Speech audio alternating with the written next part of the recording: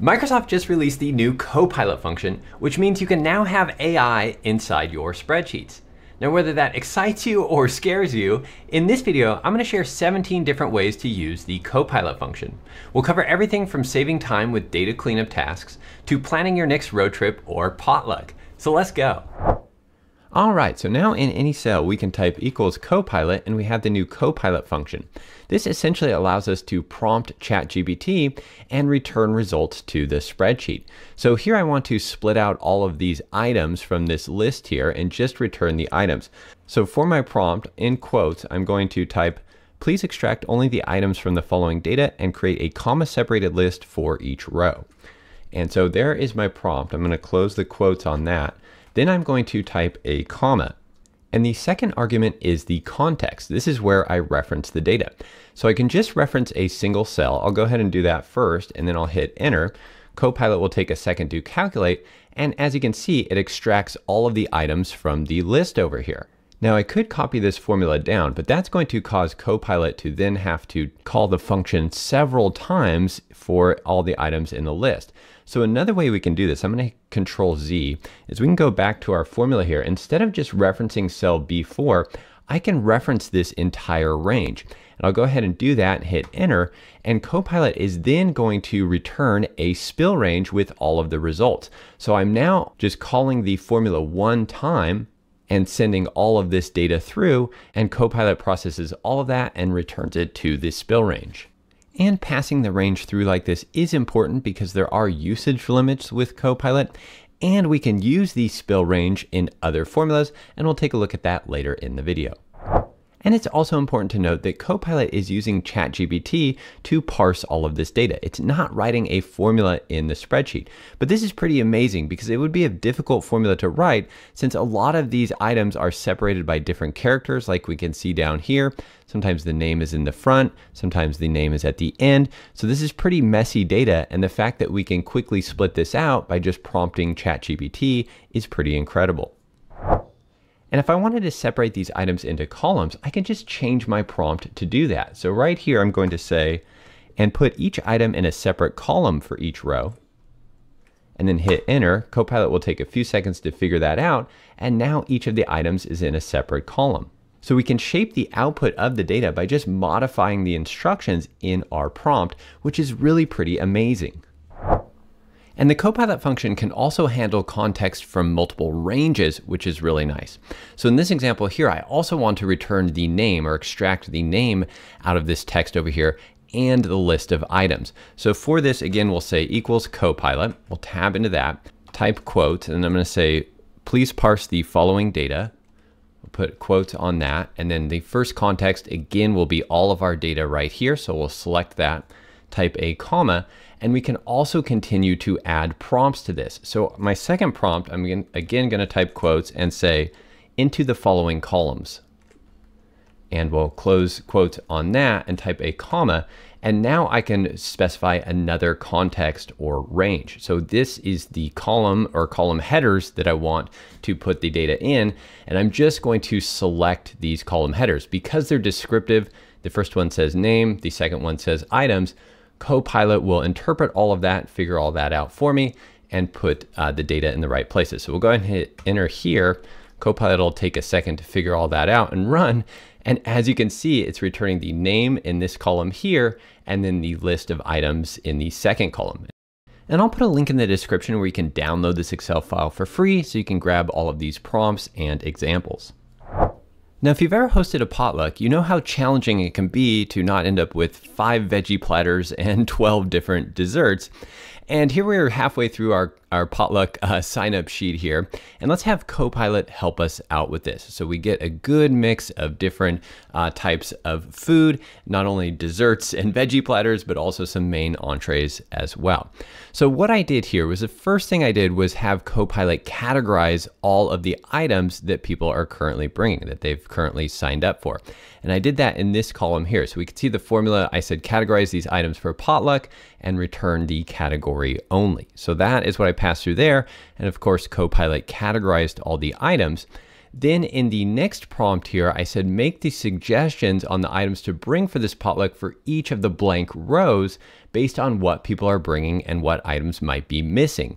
So in this case, Copilot is actually going through this list of items here in column C, and when it sees a blank, it's determining that that item's still missing, and we need to not only fill that in, but fill it in with either a category or an item that someone isn't bringing yet.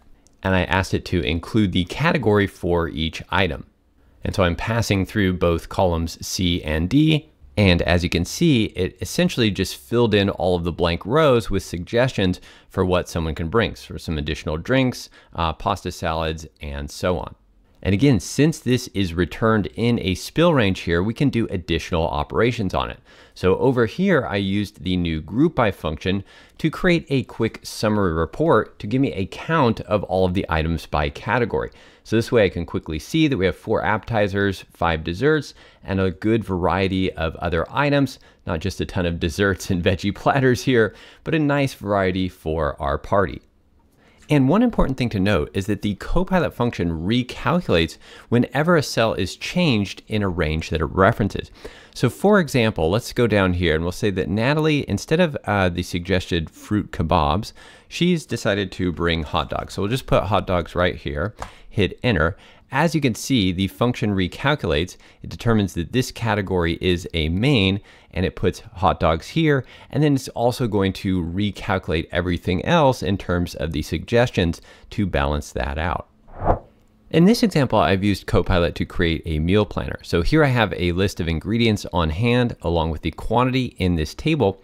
And over here I have my Copilot formula. So I've said, please give me a list of 7 meals that I can cook for dinner based on the list of following ingredients that I have on hand. If the quantity is 0, then I don't have the item. Assume that I also have access to a cabinet of spices, oils, and other essentials for cooking. And then I've just referenced the entire table as the context there. So it has both the list of ingredients and the quantity. And as you can see here, it came back with a list of items. Now, as my quantity change, let's say I get buy a bag of broccoli, I'll just put that there. Copilot's going to recalculate, and it's using now broccoli in one of these suggestions. So this way you can continue to build out and maintain this list of items you have on hand, and then Copilot will make suggestions for you. Next, we'll look at a very challenging data cleanup task of splitting names. So here I want to split all of these names into these different components. I've already written my Copilot formula, and I'll paste it in here. So my prompt is to split the following names in this column into these columns. I'm just referencing the headers here. Hit enter, Copilot will take a few seconds to run, and as you can see, it split all of the names. It did a pretty good job, but there is one issue here where we have a title, or in this case, the name does not have a title. It's putting the first name in the title column. And of course, we don't want that, but we can just change the prompt.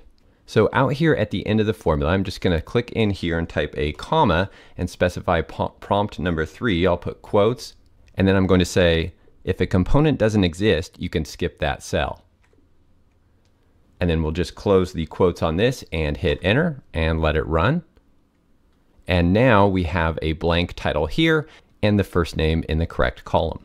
Now this is using a large language model and it's doing its best guess at some of these. So you'll still want to check these. This here could be a middle name. It could be part of a first or last name, but I think overall it does a pretty good job. And if you're wondering how I'm speaking these phrases into my computer instead of typing, that's with a voice-to-text app called Whisperflow, which has saved me a ton of time and basically tripled my productivity. I have a separate video that covers it in more detail, and I'll link that up in the description below. In this example, I use the Copilot function to create a road trip planner.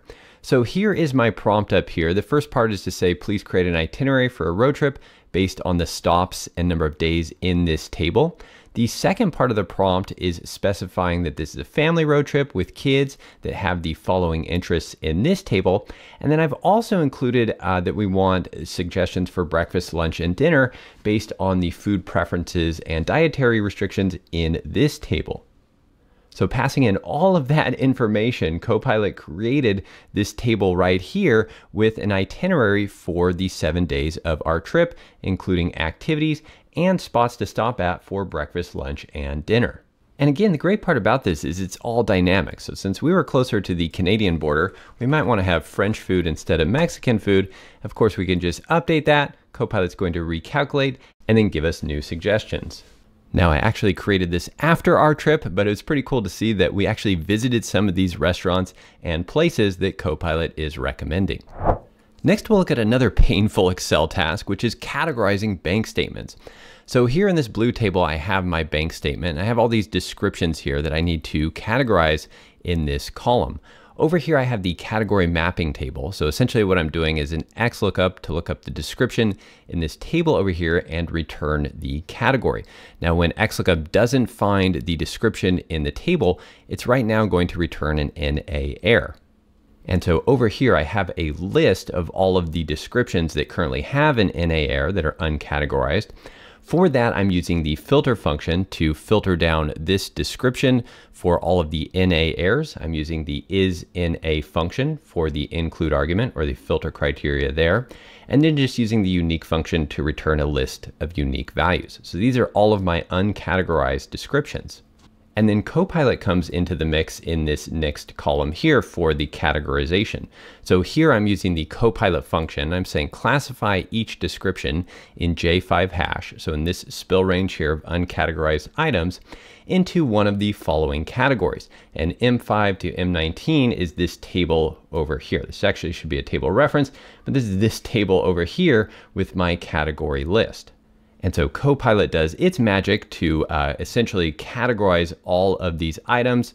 And then of course we could modify these if needed, but once we have these in place, all I'm going to do here is hit Control-C to copy, and then I'm going to paste values right here to the bottom of my category mapping table. And then the XLOOKUP will recalculate over here, and all of my items will be categorized. And when I get new items, maybe next month or however this updates, I have some new items here, so I'm going to cut those, paste them to the bottom of my table. Now we can see we have NA errors here because we don't have these descriptions yet in our table over here, but Copilot has essentially done all the work. Our formulas are all calculating through.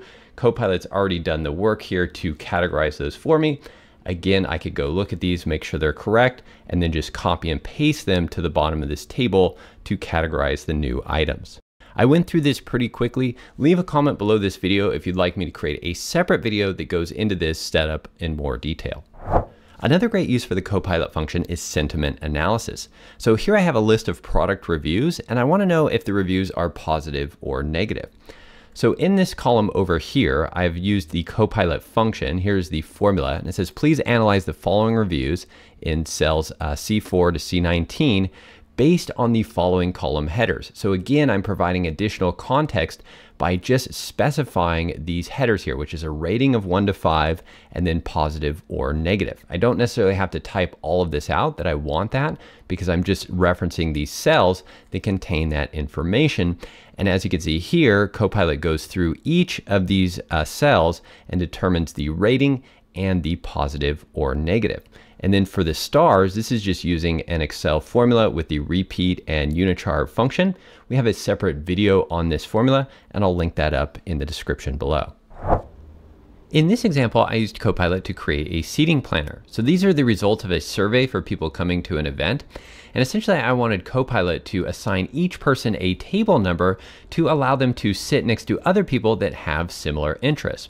This is the prompt here, and I'll put a link in the description below where you can download this Excel file for free. And of course, this is a very difficult task, but Copilot did a fairly good job of at least grouping some people together with common interests. Next, I'm going to go through several complex data cleanup tasks that Copilot can help with. Here I have all different types of date formats in this column, and if I wanted to standardize those into one format, I've used Copilot for that. This is the formula, just said please standardize these dates in this column here in the following format, and that format is here in cell C3, so you could change the format here if you'd like. And of course, it went through those and returned all the correct dates. In this example, we're standardizing company names. So here we have several different spellings or interpretations of the same company. And of course, we could use Copilot to clean all of this up and standardize it. Now, in this example here, we have a lot of duplicates. So the first thing I did, and I recommend doing this, is create a list of unique names or unique values from your original list, especially if you have thousands of rows of data. And then I used the Copilot function to standardize this unique list.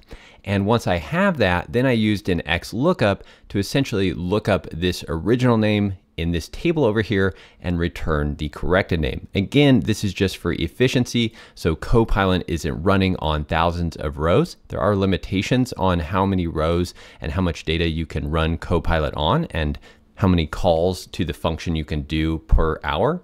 So it's important to use practices that will help you make this more efficient and reduce the amount of times that you use it.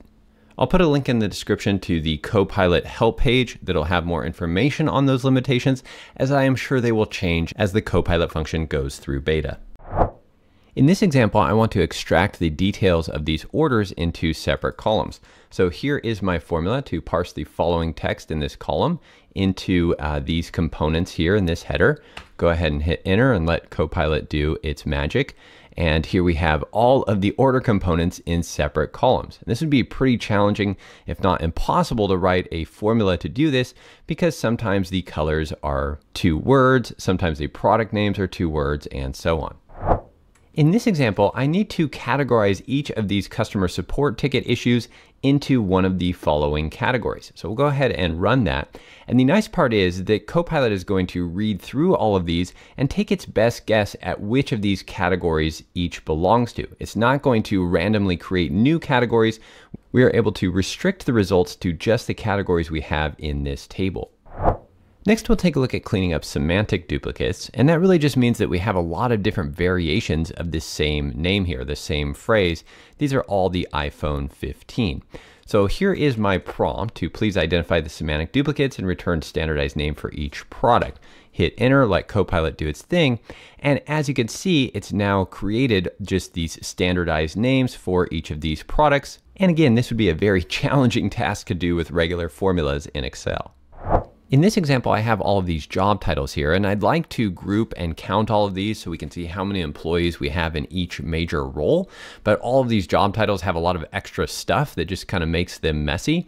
So I've used Copilot here to clean it all up. And the prompt is to remove the seniority levels and contract type info from these job titles, just keeping the core role only. And of course, it did all of that work. And now I could use this in either a pivot table or a group by formula to quickly sum this up. Another challenging data cleanup task is addresses. Here I've used Copilot to clean up and standardize these addresses based on the USPS style with abbreviations. But of course, you could change this to your local region and whatever address style you use the most to, again, just quickly clean up all of these addresses and make them easier to read. In this final example, I have a list of product combinations that customers have purchased from us in the past, and I'm using Copilot to help me draft emails to essentially recommend products that the customer has not yet purchased. So here the customer has purchased a dock, and this is saying, since you've purchased a dock, consider purchasing these other products to enhance your setup. And then we can take this information, and over here I have a list of customers and the items they've purchased, and then do a lookup back to that table to essentially fill this out for every single customer. So the Copilot function is still in beta at the time of this recording. And as I mentioned, I'll put a link in the description to the help page that will answer questions on availability and usage limits. I'm curious to know which of these techniques you'll be trying out, so leave a comment below and let us know. Don't forget to hit the like and subscribe buttons, and if you want to learn other ways to use AI to automate your workflows, then check out this video next. Thanks again for watching, have a great day, and I'll see you in the next video.